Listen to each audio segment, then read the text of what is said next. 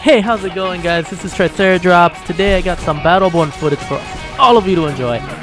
So this is from the open beta that happened on April 14th to the 18th. Played a lot of it. What you're gonna see is the meltdown game mode. I'll let the game explain it to you and then I'll be right back, alright? So listen to this, check it out, and I'll be right back in a minute. Meltdown.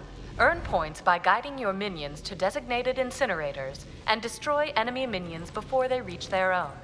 The bigger the minion, the more points you'll earn by sacrificing it. The first team to reach 500 points achieves victory. The other guys will be killed! I just had to leave that laugh in there. I think it's excellent.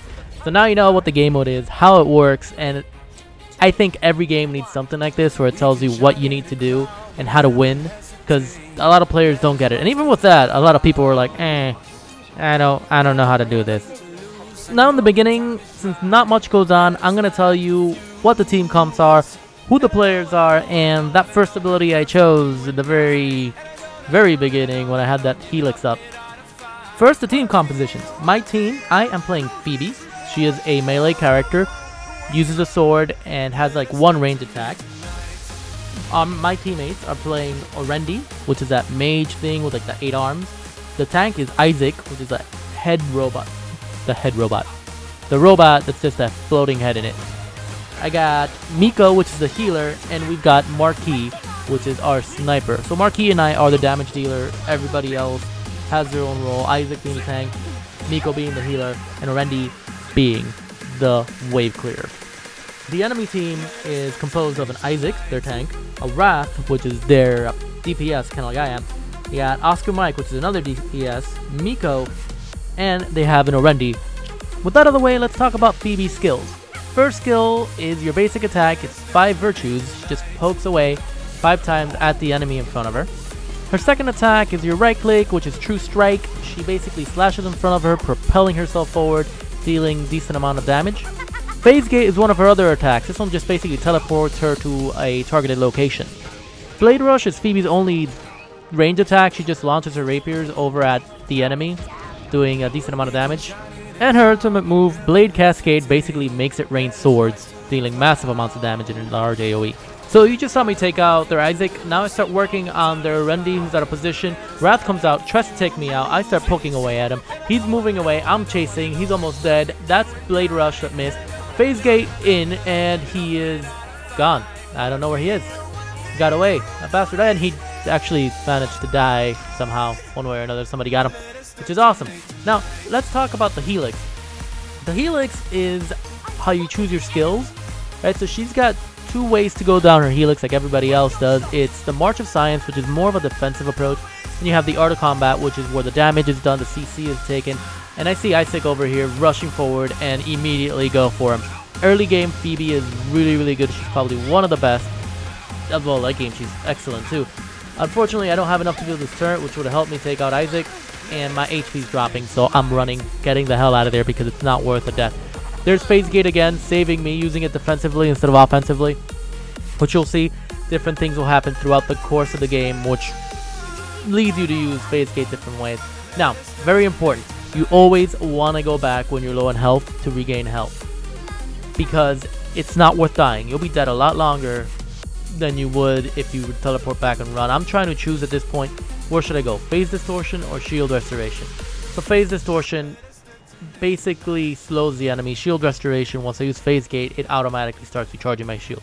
I care more about killing right now because I have a Miko, so I'm not worried about my shield. I know that if I need him, I'll be there. Wrath goes down. I teleport to their Miko. Immediately start working on their healer.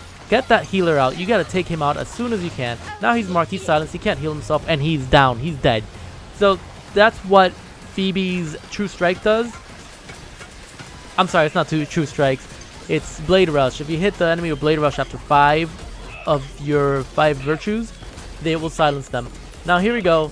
There is Oscar Mike, and I start working on him. I Phase Gate right to him so he can't run away. He can go invisible. He runs away. I lose track of him. I'm almost dead, and Wrath actually kills me. Oscar Mike did most of the damage. Wrath took me down, so I'm 2 kills, 1 death, 2 assists. Really good, really fun. And here we go. With the currency you collect throughout the map, if you notice the ruby thing I have down by my portrait, it's basically you can either do buildables, which give you EXP, or equip an item which makes you stronger. So you have to make a decision there. Do you want to be stronger early game, or do you want to have turrets all over the place stopping the minions from going forward? Remember, the objective is to make sure the minions don't get fed into the friendly mouth grinder thing, and to make sure that your minions get fed into the enemy mouth grinder. So just make sure you play that objective. It's very important to win the game. Getting kills is fine and dandy and everything, and if that's your function as a character, that's what you do. Here we go, a face get right into Oscar Mike and Miko. I start working on trying to get Miko. Oscar Mike is actually blocking me, doing a good job. They get an assist on Miko. I get the assist on Miko, I'm sorry, and then I get the kill on Oscar Mike. Very few characters can work on 2 like Phoebe can. Okay, both Phoebe and Wrath are really good 2v1 because just the way their kit is built. Okay, it's not that they have a lot of defense, is that I can silence somebody, then they can't use their skills. And Wrath can toss them in the air, and they're kind of, you know, at that point they can't really do anything.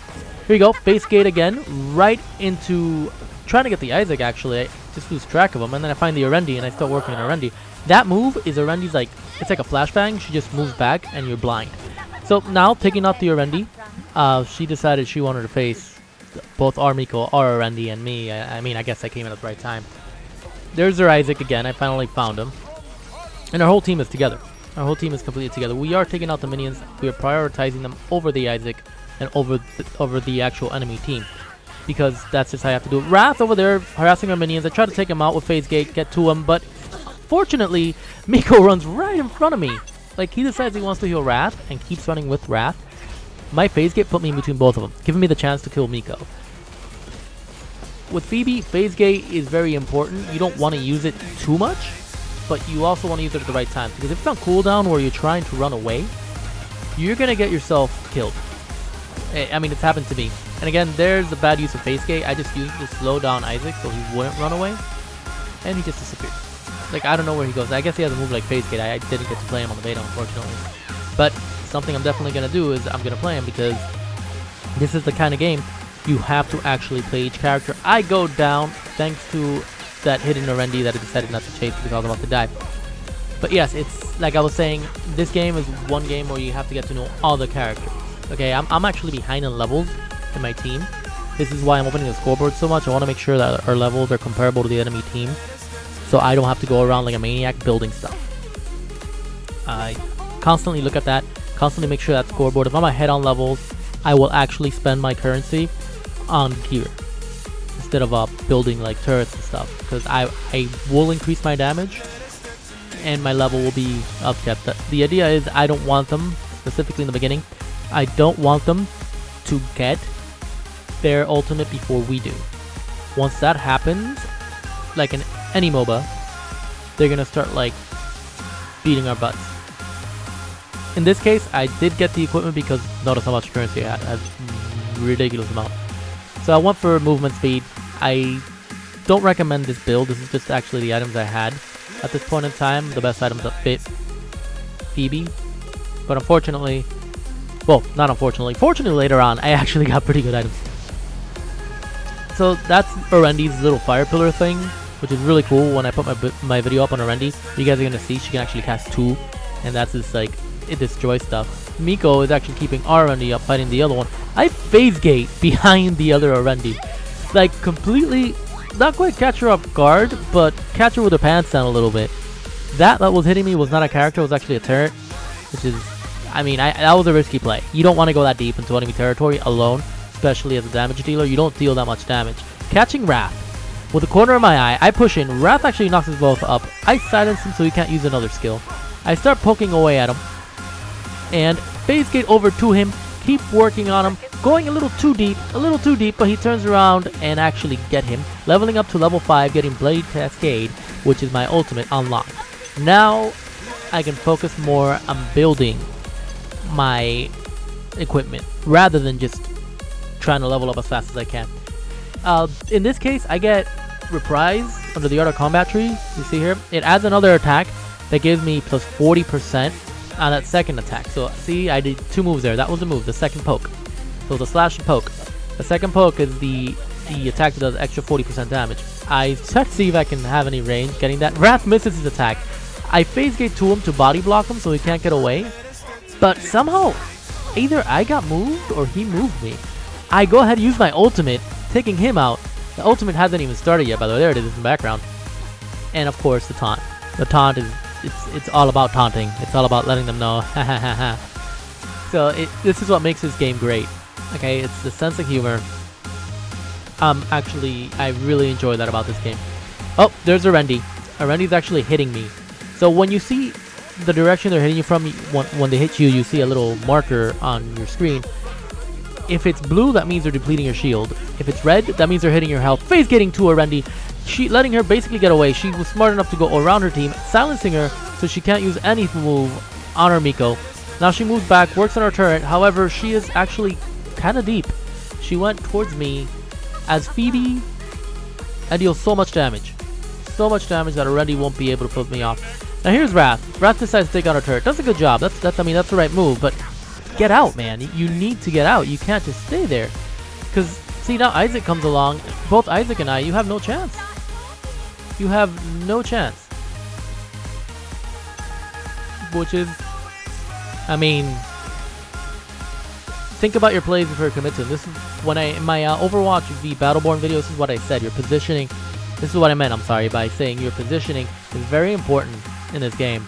Having the ability to get in and out as a melee character is very important. Wrath, his mobility suffers compared to somebody like Phoebe, okay? Wrath doesn't have phase gate. Phase gate is probably gonna prove to be really, really useful in more competitive games, and you can use it in so many ways. Getting behind enemy lines, getting to enemies, slowing them down, increasing your speed, recharging your shield. And look, this is one of the problems we had with beta. People would just leave. I don't know if that's a disconnect. I don't remember, but I know it got to the point where people were just leaving when they knew they were gonna lose. Which again, it's a beta. If it's a disconnect, it's a beta. If it's the people leaving, then either A, they don't like the game, or B, they're just upset they're losing. And I mean, that's no fun. Here we go, teleporting to the Miko, who's actually healing the Oscar Mike. I'm gonna think of his name. Using the ultimate, try to get some distance from them because they're gonna kill me if I stay back. I actually get the assist. Somebody got him over there. I think it was Arendi that got the Miko. Oscar Mike makes the conscious choice to follow me, which I think is a mistake. After I like poke the crap out of him, there's no need to chase. This is not really a game about kills. Even if your job as a DPS is to get kills. Look, this just screws Oscar Mike over. Instead of going back and healing, he decides to stay. Go back, heal. You just gave me level 7 for free, and you gave that Arendi an assist, which probably gained her a level. So that's, I mean, be smart about it. Play it more like a MOBA than you would a shooter. Obviously, as far as strategy goes, you know, go in, push. If you push too deep, get out. Look at Wrath. Wrath decides to come in on 3 of us. He's got Miko healing him. I just ult because I want him to build space away from Miko, so the healing beam doesn't heal him too much. Our Miko's smart enough to heal us. Their Miko's running away. That mushroom head on the ground was actually our Miko's ultimate that heals everybody in an AoE, which is, it heals them a lot too. See that one right there. But yeah, be smart in the way you play it. Don't just rush head first. I mean, you shouldn't do it at any shooter unless it's like Doom or Halo. But be smart in the way you play the game.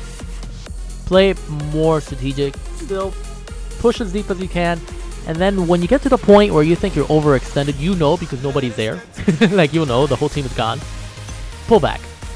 Okay, if you're not a tank, get the hell out of there. And here we go. Seeing the Oscar Mike with the Miko again. Going, and I ignore Oscar Mike. I hit him a couple times and go straight for the Miko. The Miko can't really heal himself. He heals himself by healing others. And I take Miko down. I start working Oscar Mike immediately. I'm low on health as it is. Oscar Mike is about to kill me. He takes me down. I get the assist for the friendly kill. And I don't know who killed. So far I'm 12 kills, 3 deaths, 9 objectives played. and 9 minion kills. Didn't kill that many minions this round because my role, I saw that our team was getting far ahead, and there's the win, by the way, guys. I saw our team was getting far ahead, so I decided to go ahead and be the Slayer. So again, guys, thanks for watching. This was Battleborn. That was Phoebe. I have a few more videos on that, and this is a 500 to 127 victory. I have losses. Those are good too. So, you know what to do. Rate, comment, subscribe, whatever you got, and I will talk to you guys on the next one. Peace out.